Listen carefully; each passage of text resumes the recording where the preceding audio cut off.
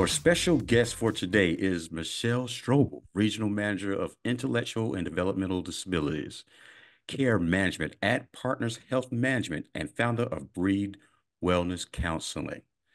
Welcome, Michelle. Thank you. I'm glad to be here. I'm glad that you're here as well. Thank you for taking the time out of your busy schedule because I know you are busy. I know you're busy. Good stuff. Yes, I am. Yes, you are. Yes, you are. Well, listen, got some questions for you here, and from our audience. Can you provide an overview of intellectual and developmental disabilities and how they might intersect with trauma in patients? Sure, absolutely. So, when we think about intellectual and developmental disabilities, this is a really diverse group of chronic conditions Hmm. that are due to mental and or physical impairments in patients. Okay. So, when we think about an intellectual disability, this Hmm. is usually somebody that has limitations involving their intellectual functioning, Hmm. meaning that their IQ is usually below 70. Okay. And they also have limitations in adaptive behaviors and their social behaviors. Hmm. So, a developmental disability, Okay. that is a even broader category. So, it includes those folks with the intellectual disability, but it brings in people with physical disabilities as well. So, Mhm. within this group, this is where you usually see those folks that physical disabilities are manifested before like the age of 22.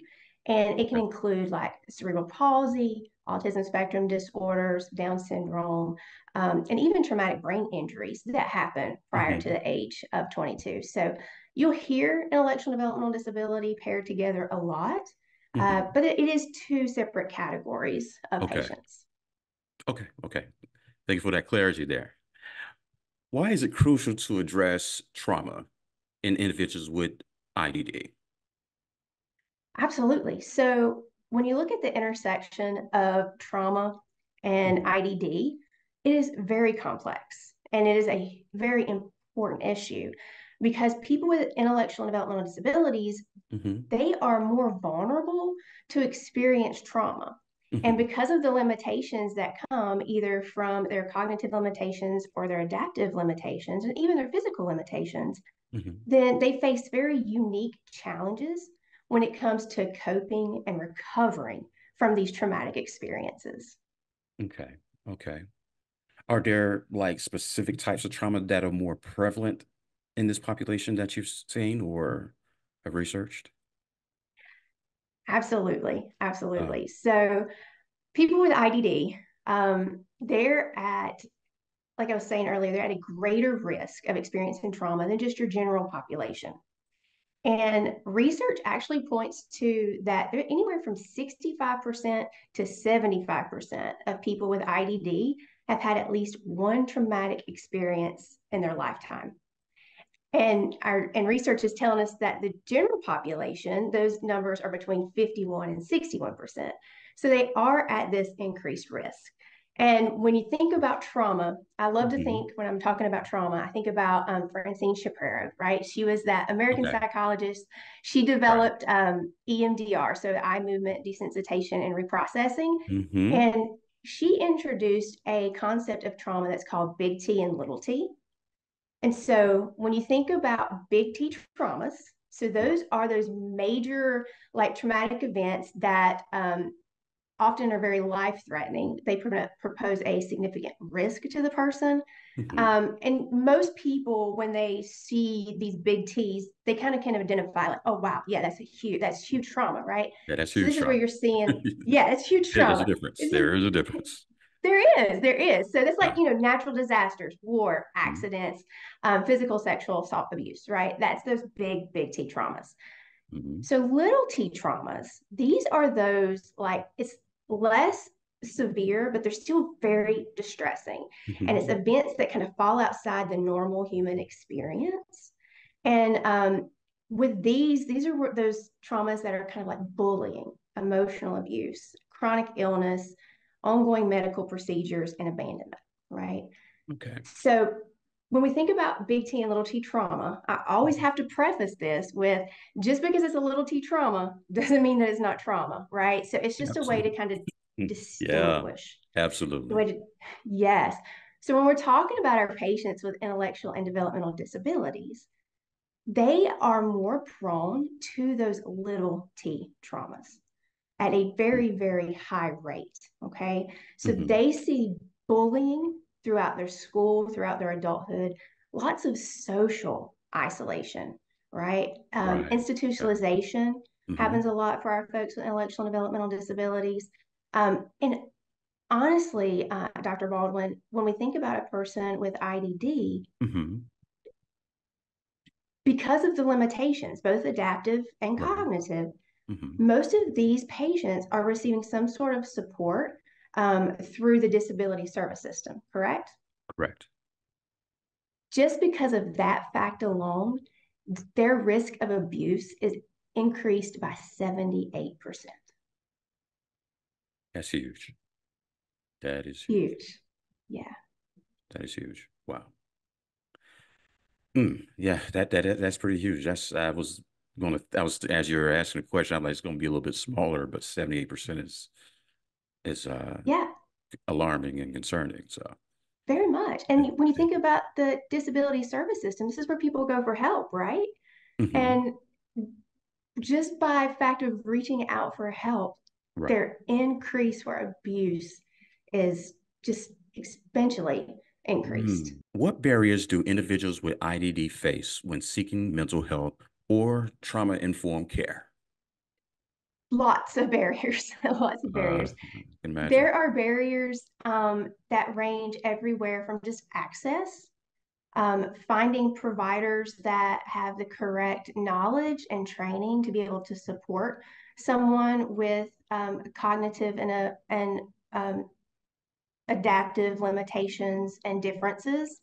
And lots of times, one of the biggest barriers, especially when we're thinking about trauma and trauma treatment, is around diagnosis. Mm, Um, because it is so difficult to diagnose someone who has IDD. Because when we think about the typical diagnosis of trauma or, like acute stress disorder or post-traumatic stress disorder, it involves the patient really being able to communicate and recall, have this memory recall of that traumatic experience.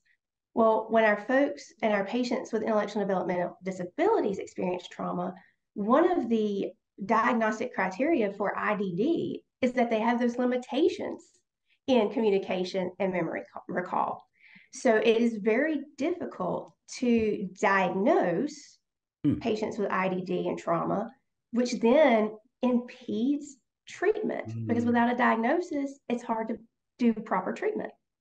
How can healthcare providers overcome these barriers to ensure effective treatment? So when we think about providing effective treatment, it's going to really take a multifaceted approach, right? Hmm. And this approach is going to have to include policy reform. It's going to have to include increased funding for these specialized services that these patients need. Hmm. It's going to have to include training for those healthcare providers, public awareness campaigns, and even, just the reduction around stigma itself and seeking out treatment. Hmm. So when we think about this, you really would want to look at how do we enhance coordination between those mental health providers and those IDD services. Because what we see historically in the healthcare system here in the United States is those two lanes of service systems are very siloed. And we have to figure Oh, out they're how siloed. to, Okay. yeah, they're very siloed. And Okay. so we have to figure out how to get those two communities in the service system talking to each other. Hmm. And by Hmm. doing this, we can help to improve that accessibility. We can look at tailoring interventions that are very specific to the needs of our patients with IDD, and Hmm. then really provide a unique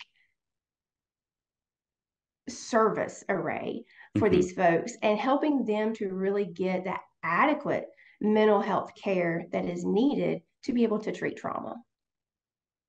Thank you for sharing that.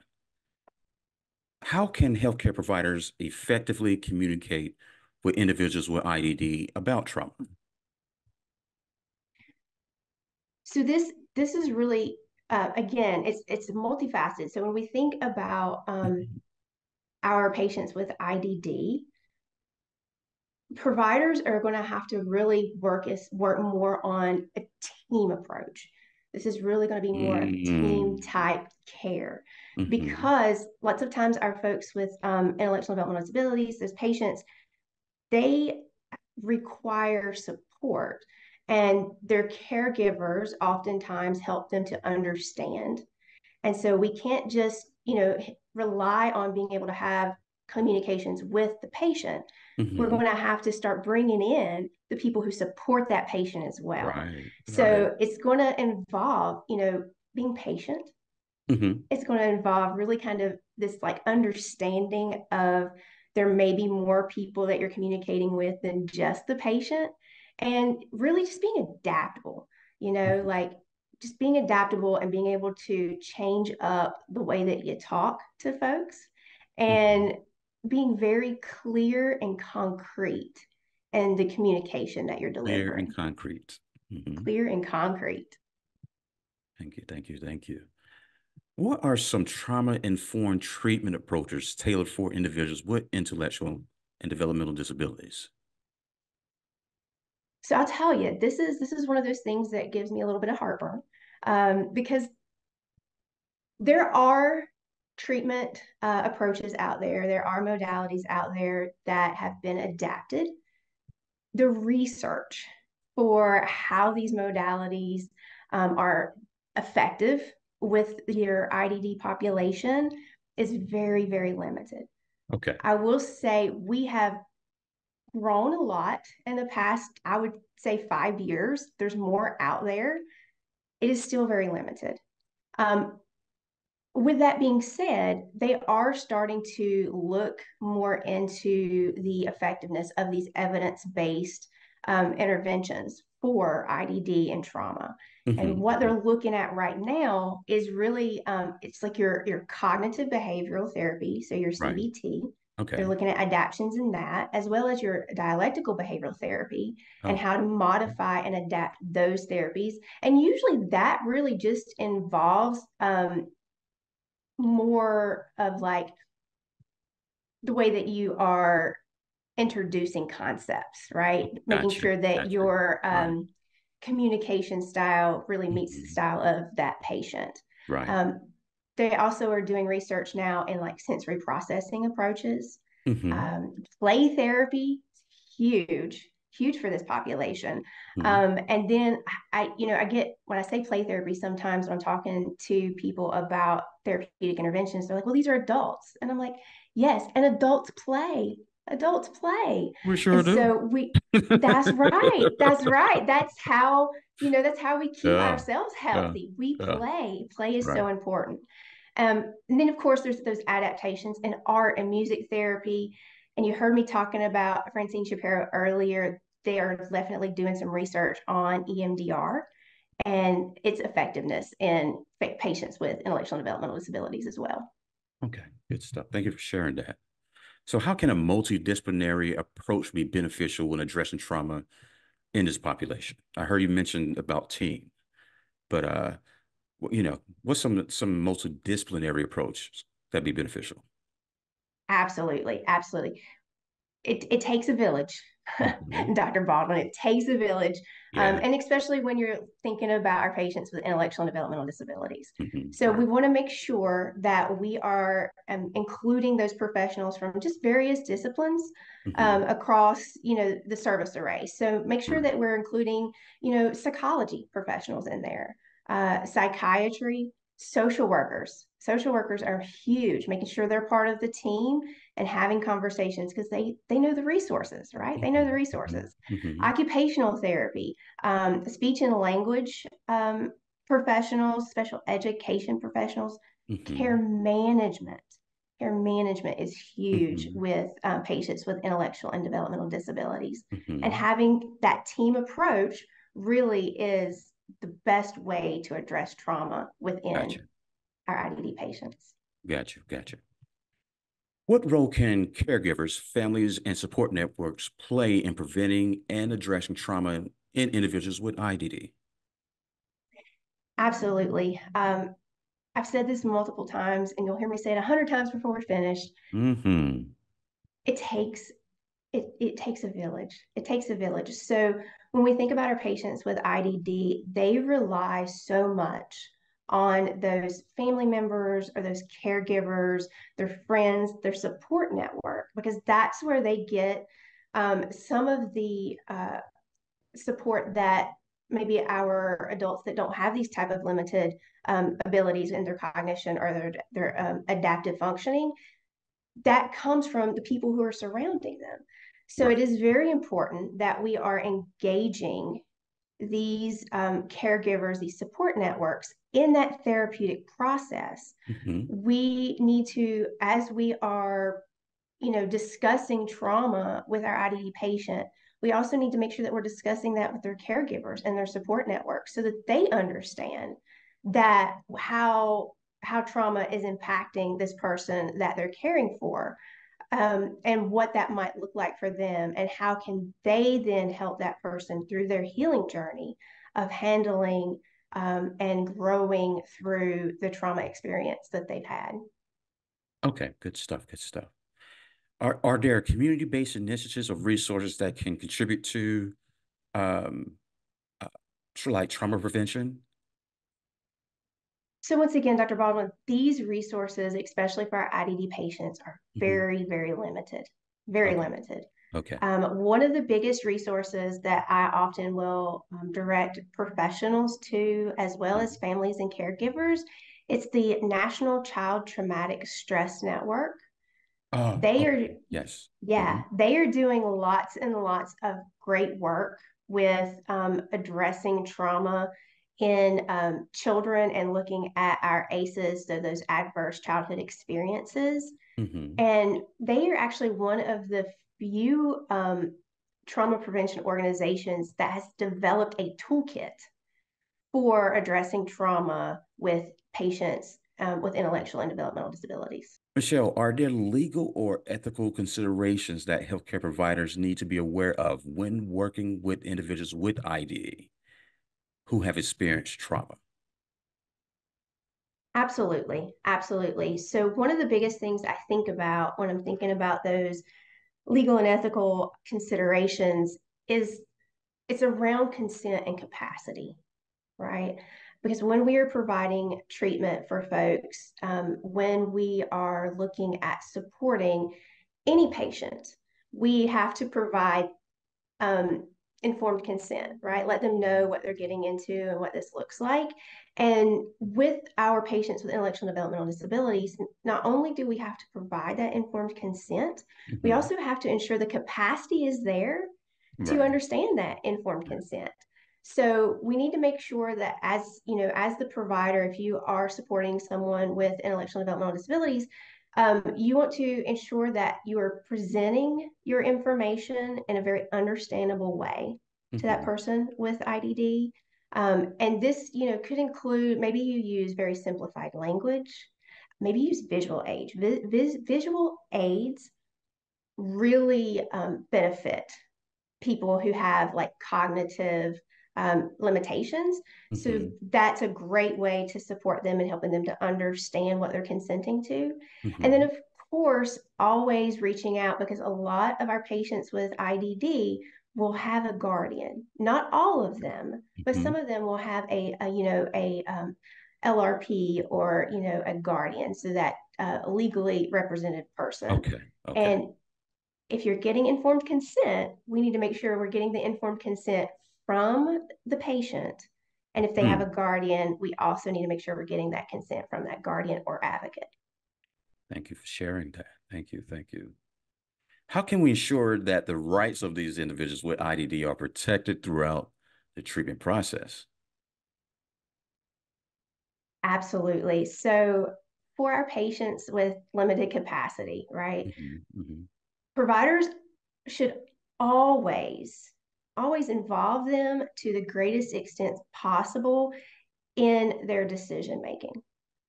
We want to always make sure that we are including the patient in conversations, that we're including the patient and seeking out their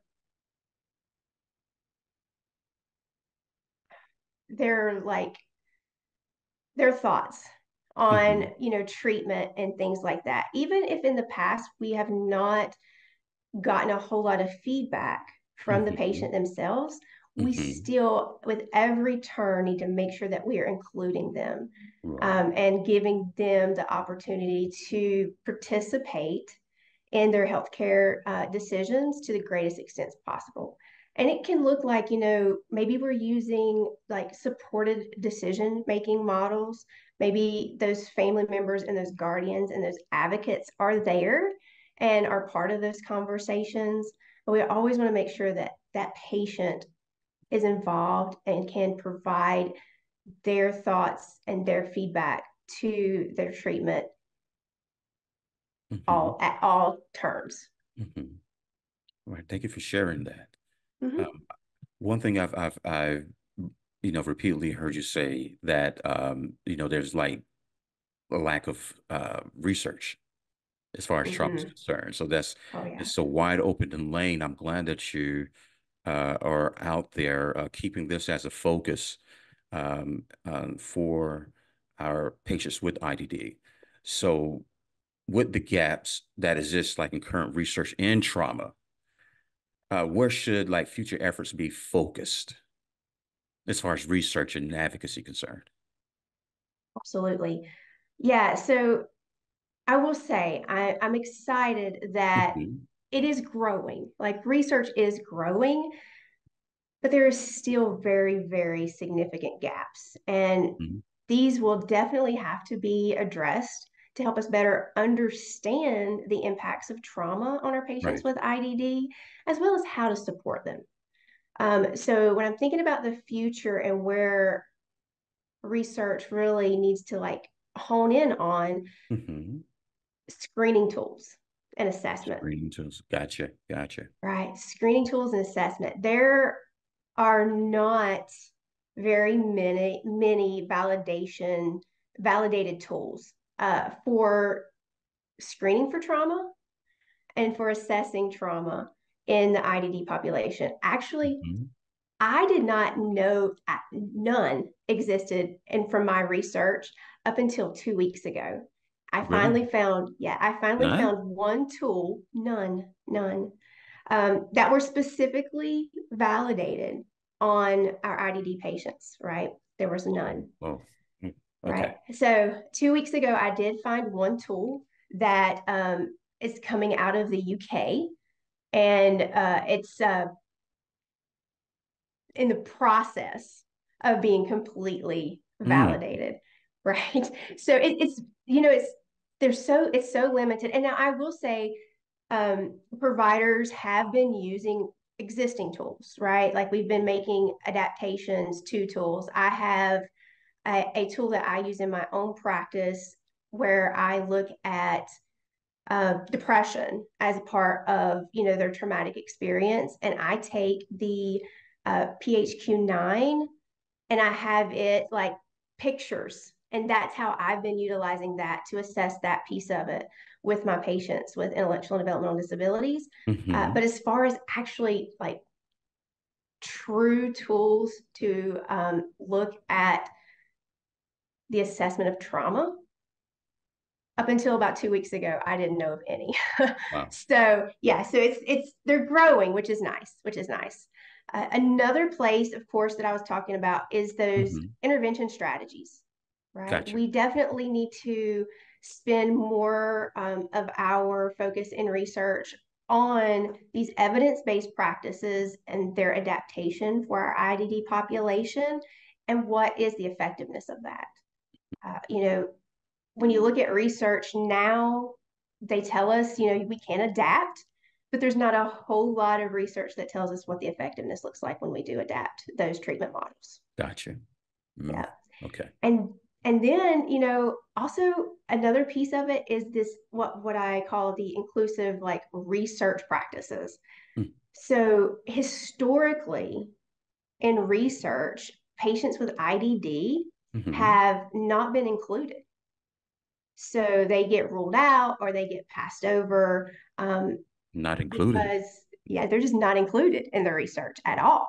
They're Mm-hmm. one of the the criteria. If you have a patient present with an intellectual and developmental disability, that's going to be one of the exclusion criteria for research. So we Yeah. need, Yeah. Okay. yes, yes. I see So what we need this more inclusive research practice and allowing our patients with IDD to be part of research correct. and Correct. to be able to understand, right? Like what is how do they um, fare in the research, and what does the effectiveness looks like them?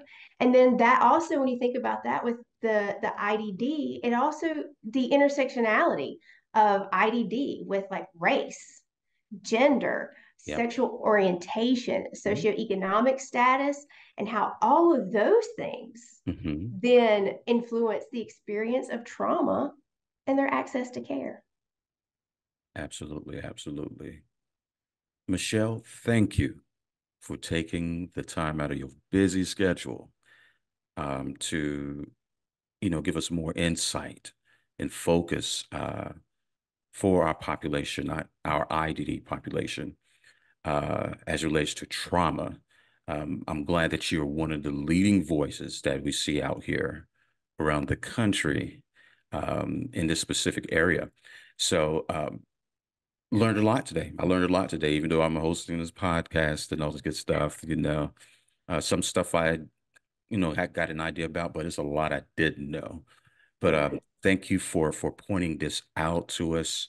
We look forward to your continued work and research and being a part of that movement to ensure that um, our IDD patients are getting the appropriate recognition, the appropriate treatment, and the appropriate advocacy on all fronts to ensure that they're included in as far as practice and research to improve health, pretty much health outcomes, period.